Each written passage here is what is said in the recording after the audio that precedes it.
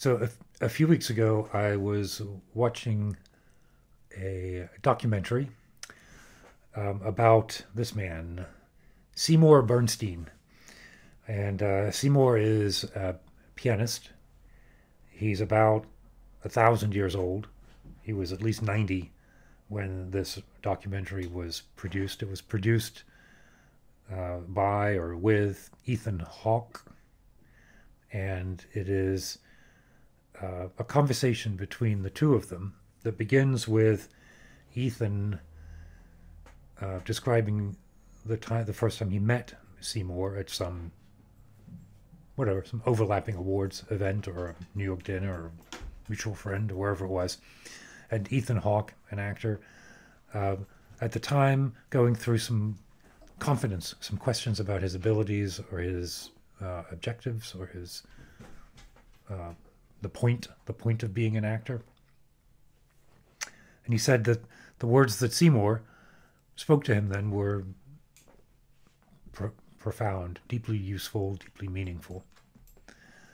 And so they continued to talk, and this documentary evolved out of that conversation. At one point in the film, Seymour is speaking to the camera and speaks specifically about, well, here's the quote. It struck me at the time. I went back and rewound it often enough for me to write it down here. I don't expect you to be able to follow along with my handwriting, which is appalling, but also kind of, representative, let's just say. So here's the quote. Motivated by a love of music and possessed of a clear understanding of the reasons for practicing, you can establish so deep an accord between your musical self and your personal self that eventually music and life will interact in a never-ending cycle of fulfillment. Motivated by a love of music and possessed of a clear understanding for the reasons for practice, you can establish so deep an accord between your musical self and your personal self that eventually music and life will interact in a never-ending cycle of fulfillment.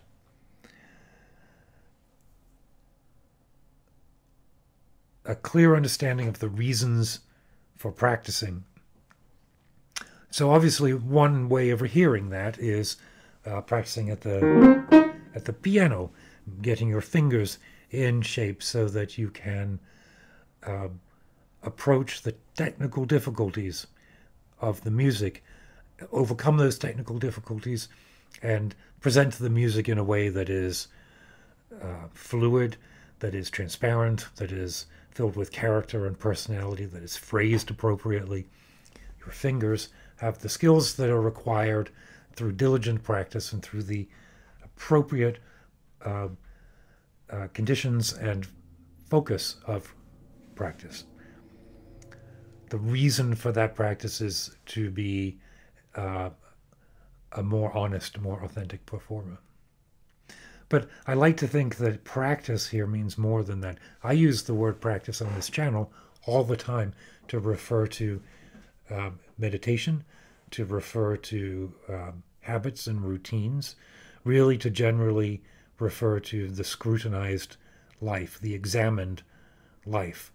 That practice is the deliberate attention to elements of my day-to-day life, and that through that recurring practice, a life unfolds that is not necessarily shaped by large dramatic gestures or events, but is instead formed by the repetition of chosen actions.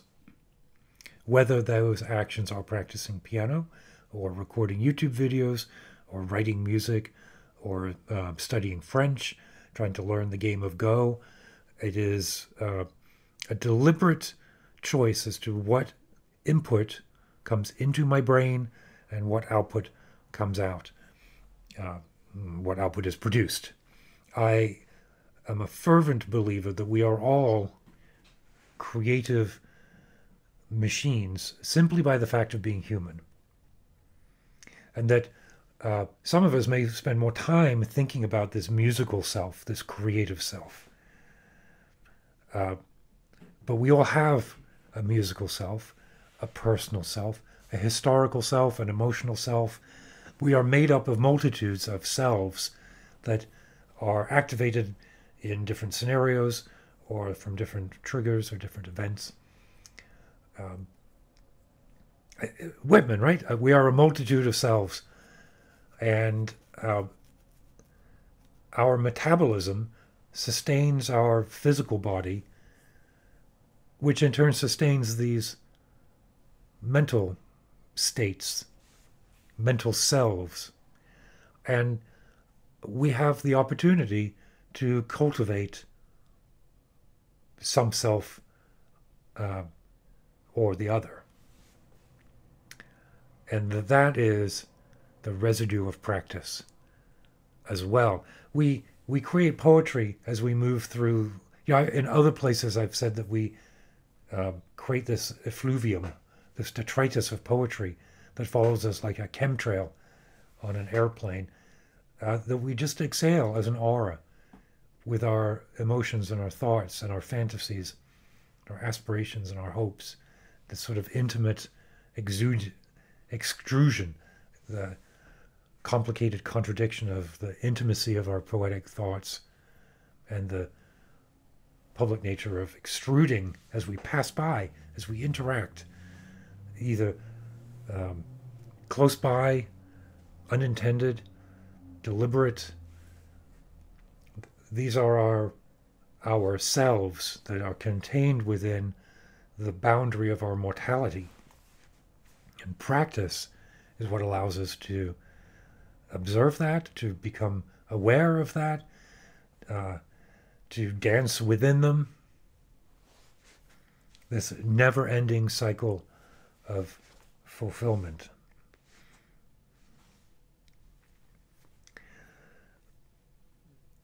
That reminded me that George Orwell wrote an essay called Why Write? And he begins that essay here with a concept of a true nature. He gives a bit of biography at the beginning of the essay. It's readily available online. I've cut a little bit of a few points that I wanted to talk through. At the beginning of the biographical section, he says that as a young person, he denied the urge to write, but he knew that doing that would outrage his true nature, which is quite a romantic image of writing. I have often thought of George Orwell as a bit of a curmudgeonly socialist, writing political tracts that are intended to highlight poverty or anti-fascism, political ideals. But he speaks about that directly. In fact, if I were to jump to the fourth of the reasons that he gives about why writing, it is political purpose. But he's quite interesting here. He uses the word political to mean the desire to change the world, desire to push it in a certain direction, which, yes, could be a policy discussion. It could be a discussion of the nature of self, the understanding of those multiple selves requires a change in our interaction with the world and with each other. It highlights the ground of compassion, and it makes necessary acts of kindness. So when I combine music and meditation, that for me is a political stance, in the sense that I believe it requires a change in our social structure. I don't talk directly about politics, meaning government, governance, elections on these channels, mostly because when I do talk about politics in my daily life, I end up ranting, and it's not entertaining. It gets me all worked up, and nobody around me has a good time. But if I could find the right tone or the right format, I would talk about public policy for public transport, for example, which is something that drives me batshit fucking crazy. That on a main route into town, which I live on here, the sort of an erratic 20, 25-minute bus route that goes into town, on the major route into town. Why isn't it every 3 minutes? Why shouldn't anybody on this route step outside, get on a bus that is free because we've already paid reasonable taxation, and also because we don't expect to have individual combustion engines. Anyway, let's go back over these other points. Sheer egoism. Well, of course, yes, we all have an ego, and that ego drives us to seek acclaim.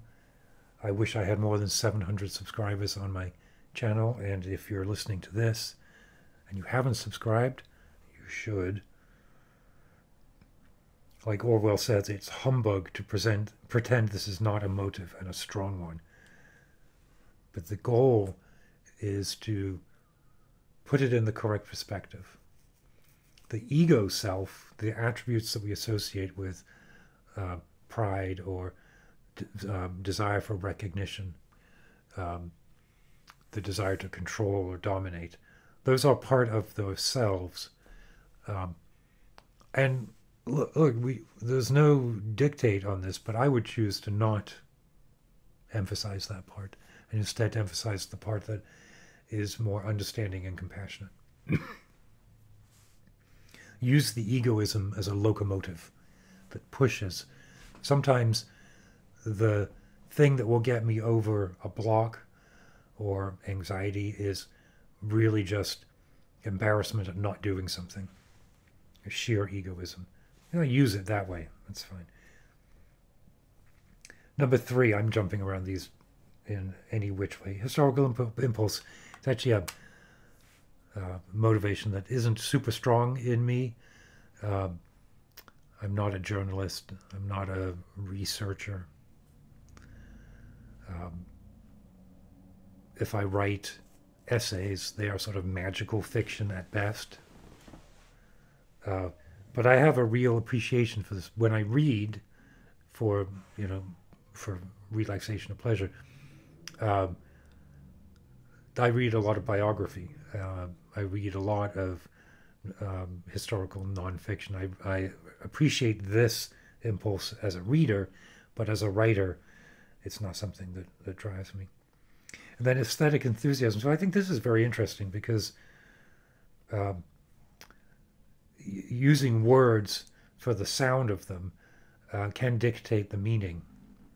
And there's sort of a balance in the essays that I write in choosing the right words to express the idea that's in mind. But there's an equal happenstance where the sounds of the words indicate the meaning that I'm looking for. Do you know what I mean? There's like it's not a circle. It's a series of interlocking waves, perhaps, and one of those waves is the idea and the clearest way to use language to express that idea. And then there's the language itself that might suggest an idea. For example, I used the word happenstance a minute ago. It doesn't make any sense, does it? But I liked it, and I'm going to keep it, and I'm going to use it because I'm enthusiastic about it. And I think this lines up with music, composition. For me, I am becoming a much more confident composer the less I think about the end state of the piece. There may obviously be some constraints or some guidelines that start. If I'm writing for piano and voice, I'm not going to hurtle away into a hurtle. I like hurtle, like running and hurtling. Steeplechase. I'm not going to steeplechase from a voice and piano piece into 12 bassoons and a theremin. If I do, I've now written a completely different piece. But I do find the most effective way, as I'm exploring the craft of composition, is to simply look at what's in front of me, whether it's a pile of sketches or a blank page or a page with an initial impulse that I've notated down. I'll look at it and say, should it be longer? Should I repeat it? Can I extract some idea from that initial gesture and do something different with that? Should it be in a different part of the piece, depending on how far in the composition I've got? Maybe I'm looking at 20 pages and it's a question of moving things around, deleting things entirely, letting something happen more and taking out the contrast, adding more contrast, really looking to see in that moment what's required, and then coming back again the next day and asking the same question. And then at a certain point, there will be no response. And then the piece is done. It is using the enthusiasm for writing to confirm the output of the writing. So for me, I wrote down here, right? So Seymour has this cycle of fulfillment, right? The cycle of fulfillment. And I think for me, particularly when I'm looking at my electronic music, but also writing for piano, there's a liturgical drive.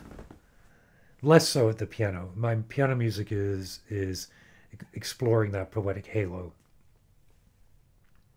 but exploring it in order to launch off it, perhaps, or to see it in its perspective. That's hard to put into words. If I knew how to put that into words, I probably wouldn't write piano music. I would write words.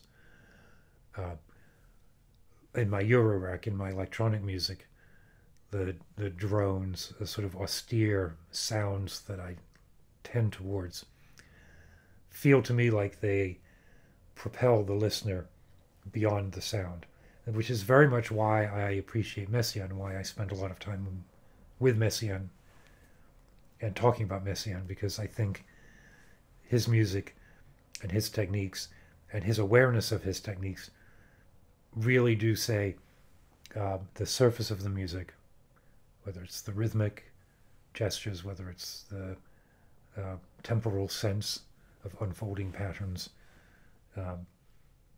whether it's the stasis of the retrograde, all of that is there to suggest beyond the sound, and in Messiaen's case, to suggest to the truth of the sacraments of the Catholic liturgy. And for me, it is to suggest the experience of sound as a platform for experiencing, enjoying, examining, scrutinizing the nature of the self. So let me leave it there for now. Thank you for listening this far. And keep your wits about you, and please do drop a comment or a question if you have any thoughts or suggestions or corrections. Cheers.